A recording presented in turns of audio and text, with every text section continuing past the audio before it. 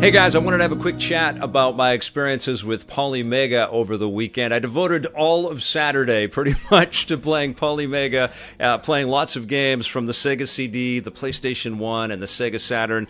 The machine allows you to play Neo Geo CD games, and we used to have one in EP, and I can't find it, and I can't find the software that we had it. My game space is still kind of a mess.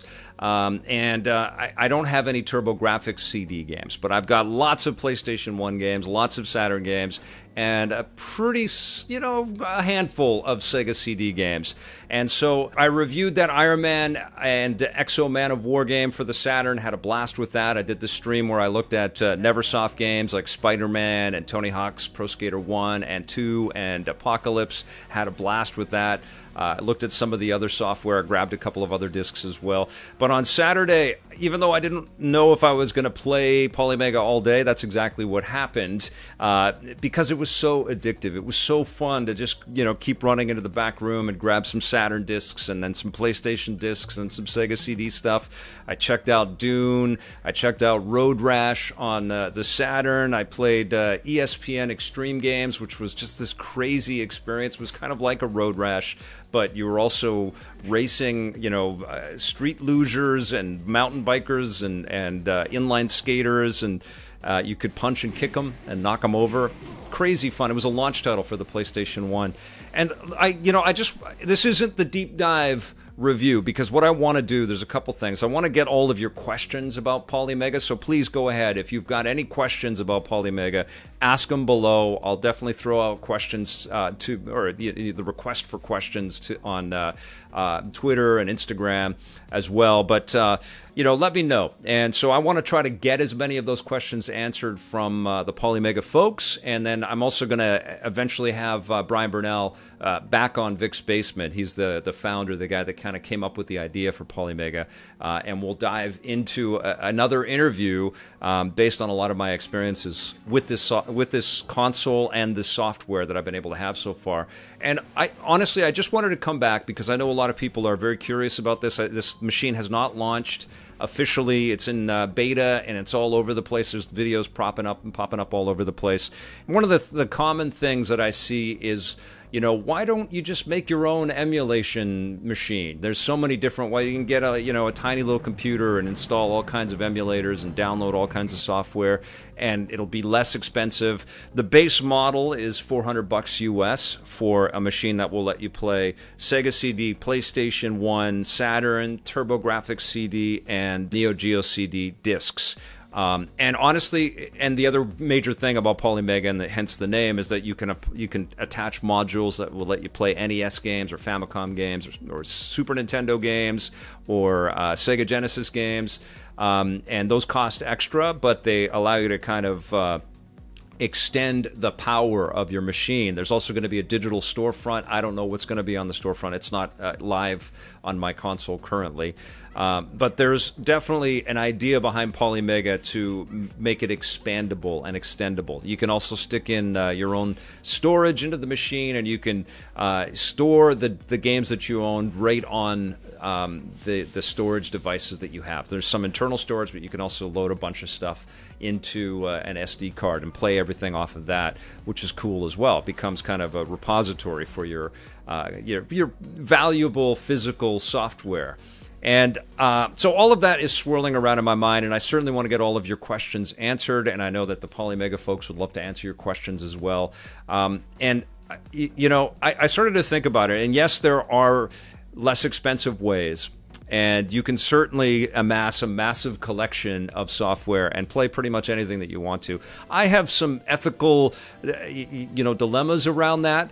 For a number of reasons. Like I've been covering the video game industry forever, and I know that these people would prefer that you actually owned this software, but I also get that a lot of these companies have done the egregious sin of letting a lot of the software just kind of become abandoned, and they never think about it and never figure out how to get it back out on the market. There's also all kinds of ridiculous licensing issues around incredible games that means that it will be very difficult to ever see them again, which is crazy, which has also made a lot of the cartridges and the CD-ROMs incredibly expensive. And So all of that has been in my mind as I've been sitting there with a huge grin on my face playing these classic games going, oh my God, these developers were so creative and inventive. They didn't know what the hell they were doing, making the awkward transition, especially in the PlayStation 1 and Saturn stuff, to move from 2D sprites and some awesome, scrolling types of experiences to full 3D experiences, but nobody quite knew how to deal with the camera. Very few developers, especially in the early days, how to deal with cameras and movement and stuff. So it's truly an education, and it's truly, it's an astounding thing to go back in time like that and play all these games. And I've loved all of that. But what I kind of concluded as I was sitting there gleefully enjoying this software all day, and I've got a lot more gaming to do. I can't even remember all the games. Certainly I played the Neversoft stuff. I loved In the Hunt, which is this scrolling shoot 'em up, but you're in a submarine. It's amazing. It's just so detailed. And somebody posted on my social media, I posted a picture of it on Instagram, and they said that a lot of the developers from In the Hunt worked on the Metal Slug games, which it's evident in the artwork. So hyper crystal detailed and amazing. Reminds me of Jeff Darrow's artwork from the comic industry. It's incredible. It was crazy to jump into Road Rash on the Sega Saturn. I think I have the PlayStation 1 disc. And I played a little bit of Dune, which was nuts, based on the David Lynch movie. I was really, really impressed. And all of the software was working great, whether it came off of the disc. I noticed a couple of quibbles, like the music on the Road Rash disc on the Saturn was queuing up a little inconsistently. I noticed that some of the text in Dune was a little bit out of frame in a couple of spots. I've noticed a couple of things like that, but honestly, I've been incredibly impressed. I must have thrown 30 games so far into Polymega, including Iron Man and Exo Man of War, which I beat the game for the Saturn on the Polymega and reviewed it in Side-Scrolling Superheroes. And it's been working great. And it's been really cool that I can offload the game off the disc and store it right on the hard drive and play it that way, or I can play it right streaming from the disc, and have been digging that like crazy. So what I kind of have come away with is that this is not the machine if you are a just a fan of retro gaming, but you haven't got a collection, and you're starting to kind of dip your toes in, and you're sort of exploring this world because you're fascinated with it. And there are lots of ways that you can do that. The retro machines, little mini consoles, the downloadable solutions like the Super Nintendo stuff and the NES stuff that you can get on the Nintendo Switch by becoming a Nintendo Online customer. There's classic games that you can download on the PlayStation Store, and there's classic games that you can download on the Xbox Store. Neo Geo does a pretty good job of repackaging their content. That mini TurboGrafx machine that came out earlier this year is phenomenal, and it's a great way to get the blast of how awesome the TurboGrafx systems were. So there's lots of those out there if you are sort of diving into retro culture and you want to play some of this classic stuff. If you are a collector and you have a library, the Polymega should be something that you pay attention to, particularly if you have no aversion to playing software off of emulators. And I know that you can get a lot of these emulators in different ways and make your own retro machine if you prefer to do that.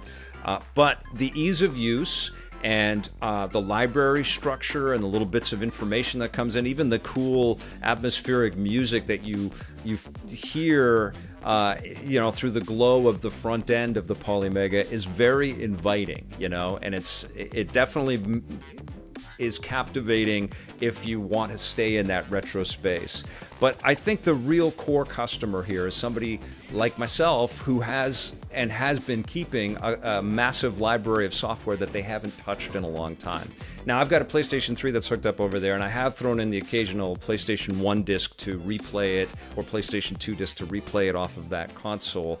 But there's something incredible about having an all-in-one machine, And certainly the PlayStation 1 library is the biggest retro library that I have. And I've got all of these gems, all of this classic software that I haven't really gone to that often because I have to kind of wire my PlayStation 3 in an odd way. the way that I can just plug in the HDMI into the back of the Polymega, and I can play my PlayStation stuff that easily, and also, you know, the bonus Sega CD and Sega Saturn stuff. I've got a pretty sizable Saturn library, and I've got a decent Sega CD library. I'm probably not going to be a collector for TurboGrafx CD games, and I'm probably not going to collect Neo Geo CD games. They're incredibly expensive, and that's my point here too, right? Like, I would not start out being a retro gamer with this machine and then looking on eBay for all of these discs and then the cartridges if you get the other modules, because it's pricey, it's expensive, and that's going to be the shock. It's not like you can just get this and then you go down to any store and you'll be able to pick up all the best Saturn stuff for $5 a disc or something. Like, those days are kind of gone. When you look on eBay, the prices are astronomical, and there's a lot of software that's like in the hundreds or 200s or $3,000 or $1,000 for some of these, you know, rarer games, and it's freaky. But what I think will really shine the light on, and what I really want to talk to the Polymega folks about, is the kinds of deals that they're putting together for their store, and if they're going to be able to get a really nice collection of titles that people can download to this machine and play them that way and feel like you know, they're paying for it, and they're not just finding it, you know, they're not just sort of getting it. There's a lot of that's going on out there for sure, and a lot of it I think is tied to the fact that there's so much abandonware out there and so many crazy license deals around excellent games that will never see the light of day again because of the ways that the contracts were structured and stuff, which is so heartbreaking. This isn't the full review, but I certainly feel like the Polymega was built just for me, you know, for somebody that wants ease of use and can also create content easily off of this. And certainly I could have felt justified by just downloading every one of the games that I own, or you know, getting copies of, but I didn't want to do that, and so I've never been that person. So, and partially because I've got this big library of physical media, I've got the games, and I've wanted to find an easy way to play them. I've been hounding PlayStation for years to you know, get back into being backwards compatible, and I've been applauding Xbox for being so progressive with its backwards compatibility. But here we have the roots of a machine that's multi-layered and you know, conceivably can kick off this revolution of being able to throw all kinds of great software into it and be able to play off of it in an effective way. And it's so elegant and so clean. And honestly, I've been having a total blast. I like the controller. I like the front end. I like the information that gets served up. I've definitely got more Polymega playtime ahead of me, and I've got more videos to make around this machine. But I had an epic weekend playing classic games, and that's all thanks to the Polymega. But listen, I want to hear your questions, and I will do my best to get them all answered about the Polymega, so let me know in the comments below things that you are thinking about. You can also tweet at me.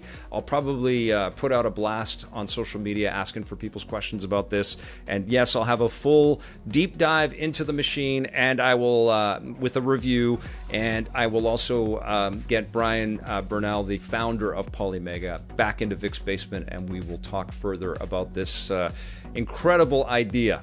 The Polymega is very cool. Yeah, that's right.